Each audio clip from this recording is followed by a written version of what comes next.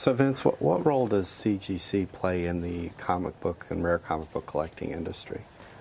Well, we're a third-party independent grading service.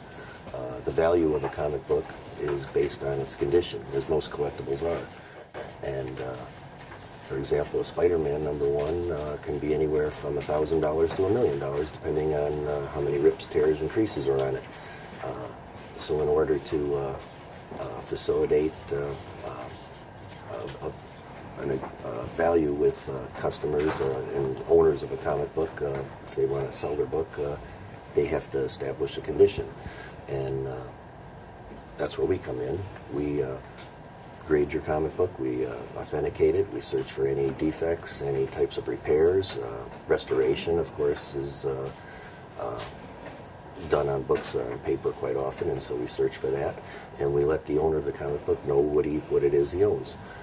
Once he's got a grade, established grade, then you can look into price guides and you can get an established value. Once you've got your established value, you're out there in the world with your collectible or your investment, and you can, and people will deal with you because they've got confidence in us and that we've done our job properly to guarantee that that book is the grade it's in. That's why we're a comic book guarantee company. So for generations, comic books have been marketed to a wide audience of readers, from youngsters to adults, but the phenomenon of comic books being investment grade or collectible in the sense of condition being important is more relatively something that's come about in the last several decades. So what are the steps that a professional grader has to keep in mind when evaluating a vintage comic book? Well, that's where we try and just stay completely nonpartisan to it and stay independent from it. We take each book as it is. So what are some of the criteria you're looking for a quality comic book?